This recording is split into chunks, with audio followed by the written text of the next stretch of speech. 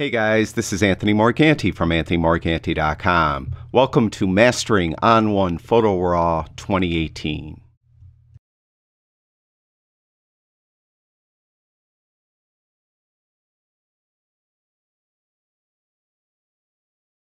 In this video, we're going to take a look at the HDR function that's found in On1 Photo RAW 2018. And for this demonstration, I have a bracketed set of images of a church. There are 5 images, all spaced one stop apart, beginning with this image, which is 2 stops underexposed, this image 1 stop underexposed, this image properly exposed, this image 1 stop overexposed, and finally this image, which is 2 stops overexposed, and as you can see, unusable. You see it's very blurry. I shot in aperture priority mode. I had a set aperture for all 5 shots of f5.6, and I had a set ISO of 800. So because I was in aperture priority mode, my camera was choosing the shutter speed for each of the 5 shots. For this shot, in order to overexpose it 2 stops, it chose a very slow shutter speed of 1/5 of a second, and the shot is handheld, so you could see it's blurry, not usable at all. So I have to work with my other 4 images, and that's okay. Usually what I do, now every photographer is different and there's no right or wrong way to do this, but usually what I do is I shoot a set of 5 bracketed images 1 stop apart, but I find that I most often will only choose 3 of the images to create my HDR image with, and usually it will be the one that's in the middle, the one that is properly exposed, the one that is 2 stops underexposed, and sometimes the one that is 2 stops overexposed or the one that is 1 stop overexposed. It depends, because sometimes the bright ones I find I don't need, so I might just use some of the darker ones instead. So it really depends on the scene and really depends, I guess, on my mood when it really comes down to it, what I'm trying to achieve. So the best way for you is just experiment, see what works best for you. I do recommend that you shoot a larger bracket of 5 images, at least, maybe 7, but usually at 5.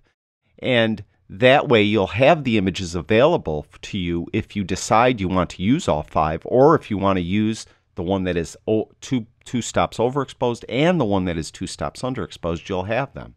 So really that's up to you. Now for this demonstration, I mentioned that this one that is 2 stops overexposed is unusable. I'm going to just use the other 4. So I'm going to take all 4 of them over into On1 Photo RAW HDR. Now to do that, we're going to click on the first one that's in the row here, and I'm going to hold the Shift key in and click on the last one. So I have those 4 selected. Then I'm going to go over to the right-hand panel, this little strip of functions, and there's HDR right there. I'm going to click on that, and you're going to see that a little progress box pops up, and it's actually going to merge the image and give us a preview. And this goes relatively quickly. And you can see we have a preview of our merged HDR image. And if we look over at the film strip at the bottom, you'll notice that one is selected and it has a check mark. They all have check marks, but this also has this little like diaphragm or aperture showing. And that shows EV 0.0. So On1 says that this, of your 4 images, this is the image that at least the camera believed was properly exposed. If you don't think that's true, you could pick a different image. So if I think actually that, let's say, this one to the right that currently says EV 1.0 is the one that is properly exposed, all I need to do is make it so by clicking on that little circle. Now you'll see that little aperture sign or little diaphragm is on this one, and this says EV 0.0, and this one now says EV minus 1.0. So everything changed. Now, usually On1 is correct in picking the correct image that is, quote, properly exposed. So I will go back to the way it was and click on that one, because you could see now it's EV 0.0 and everything moved to the correct point of where it was in my sequence that I actually shot.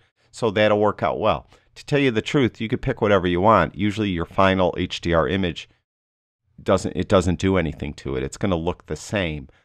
It's really mainly for your reference up here. But I like where it is, so we're good to go. Now above that is a little strip of info that we have to go over. You'll see right here is deghosting, and by default that will be on medium. Deghosting happens, or ghosting happens, usually if you take a shot outside and it's a little windy out and you have like trees moving, people moving, grasses moving, things like that. Anything that could have been moving between your sequence of shots will cause ghosting. There's an algorithm in On1's HDR software that will eliminate ghosting. Well, how hard do you want to work at it? By default, I mentioned it's on medium, but you could have it totally off. So if your camera was on a tripod indoors and you're sure nothing moved in the scene, have it off and your processing will go very quickly. On the other hand, if you were outside in a very windy day and there were a lot of people moving around, trees were moving in the breeze, grass was moving in the breeze, have it on very high. So it helps eliminate the ghosting. Your processing, though, will go much slower. It takes longer to get rid of the ghosting. And by default, usually medium works pretty well. Now this, I was inside the church. I did not use a tripod, though, so my camera was handheld. So the camera obviously moved a little. There's not really going to be a lot of ghosting. Usually camera movement won't cause ghosting, but you'll see that we could view the ghosting, or where there is going to be a ghosting issue in your image, by just clicking on this little checkbox. And whatever is in your image that will be ghosting during the HDR process will show up in red. And you'll see I'm going to click it on and off, and I'd like you to look at this window frame over here. And I'm going to click it off, and you can see the red went away. I'm going to click it on, and you can see the red came back. And you can see throughout, mainly in the windows a little bit, you'll see that there's a little ghosting. So it's nothing major and nothing really to get worried about. Whether or not you have this checkbox checked or not will not affect the final outcome. That's just there to show you where ghosting is. As far as actually eliminating the ghosting, On1 ignores this check mark. What it's looking at is the amount of deghosting you want to do. Low, medium, high, very high, or off. And by default, I'll leave it on medium. We're good to go. Now, you'll notice when we came in here, it actually got processed a little. And I didn't mention, I should have mentioned at the beginning, that those 4 raw images that I sent into On1 Photo RAW 2018's HDR merge were not processed at all. I didn't do anything to those images. So right out of camera, I didn't do a thing. All of a sudden, I did this HDR merge, and you could see it's processed. And if you look over here at the right-hand panel, you'll see there's a tone and color panel here, and some auto adjustments were done. That's because if you look at this drop down, it has natural auto. So it did auto adjustments. If I put it on natural, you'll notice it dimmed and no adjustments were done, and the tone and color is straight down the middle, so nothing was done. So it's really up to you. Do you want to just merge them and then process it totally later? If that's the case, pick natural. On the other hand, if you want that tone and color done for you ahead of time, and then when we're done, we could process it some more, put it on natural auto. There are 2 other choices. Surreal, which kind of gives it this kind of surreal. It's not, as you can see, it's not very heavy. It's kind of that HDR surreal look. And you could see because it's just surreal, nothing was done here at all. If you look over at the HDR look tab, you could see that there's some sliders moved over there. So that's given us that kind of surreal look. Now we'll go to the drop down again. There's surreal auto. So it's giving us our auto tone adjustments and some HDR adjustments as well. And that actually looks pretty good.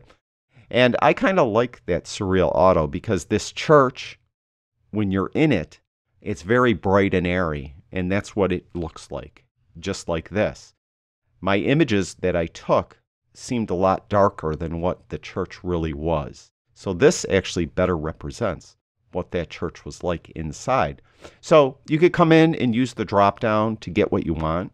If you don't like any of the drop downs, you could probably put it on natural, I'd say, and then come in here and just manually adjust these sliders any way you want. on either of the two tabs, tone and color or HDR look.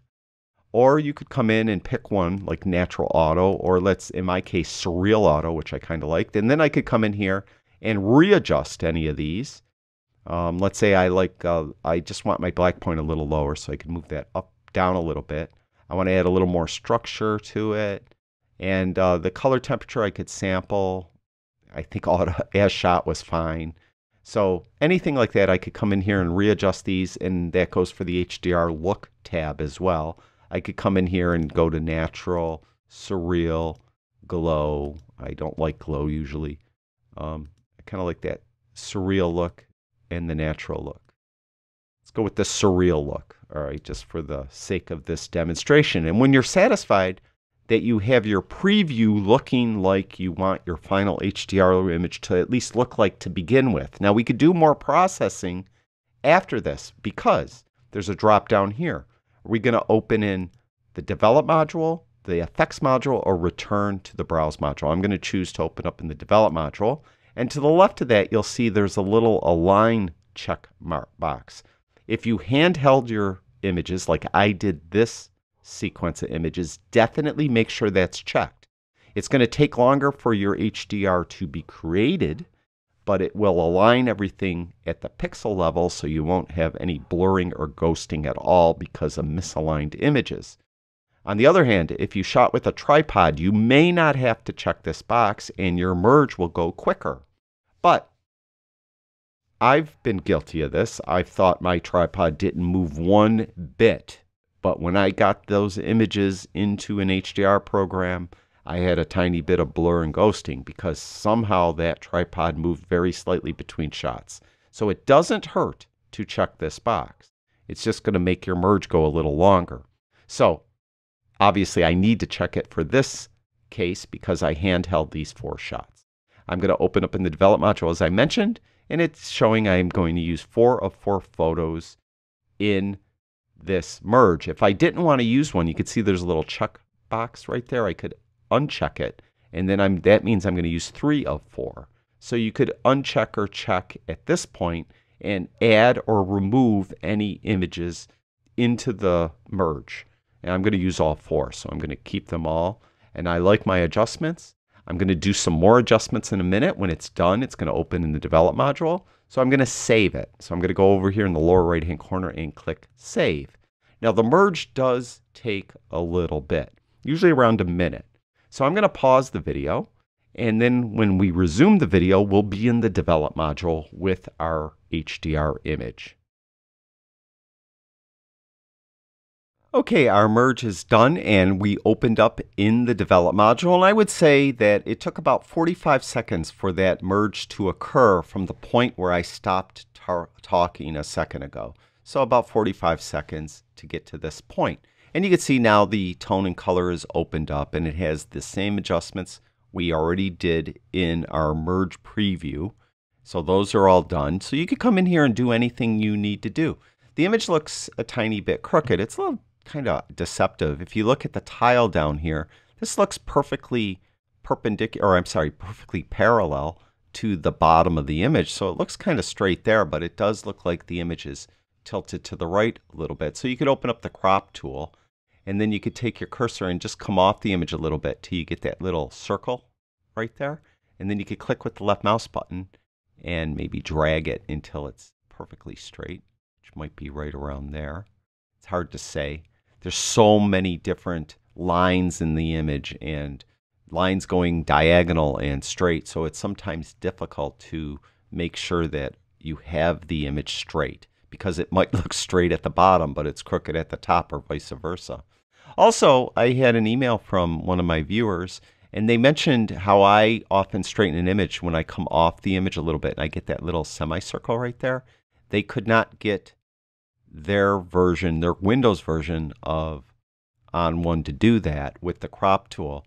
And the reason why he ended up finding out is because he had to upgrade his graphics driver. So if you're finding that you're not able to get this functionality with a Windows PC, maybe you have to upgrade your Windows graphics driver in order for that to begin working. And then when you click with the left mouse button and start dragging, you get that tight grid. He wasn't getting that either.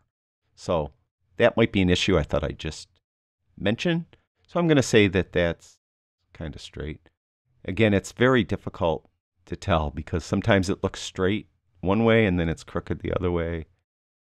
And you could be there for hours. So we'll go back to view mode. But you could process it from this point on as though it's a regular image. You could get, like a curves adjustment, and you could, add a little bit of contrast with the curves if you want. You could bring it over to the effects module, do whatever you need to do. You could do right here. Go to a colors adjustment. Overall, I don't know. You could pick a preset. I don't know why I picked that. But anyway, you could pick anything. You could process it from this point on. It's just a normal image. If we look at grid view, or we go back, to the browse module, and then look at grid view, you could see it's right here. And here's our 4 images that we used. And there is our original one that was, actually that one was one stop underexposed. There's our one that is EV0. So you could see how the HDR process helps really rein in the highlights where it's blown out in the glass and open up the shadows where you can't see any detail in the shadows or limited detail in the shadows. That's the HDR process does a pretty good job for that. Now, as I look at that, that's a little bit too HDR-y for me, but I think it worked well for this demonstration to show you how everything works. And I really think the HDR functionality that's in On1 Photo RAW 2018 is underrated. It really does a great job. So thank you, everyone that watches my videos. I truly do appreciate it. I'll talk to you guys soon.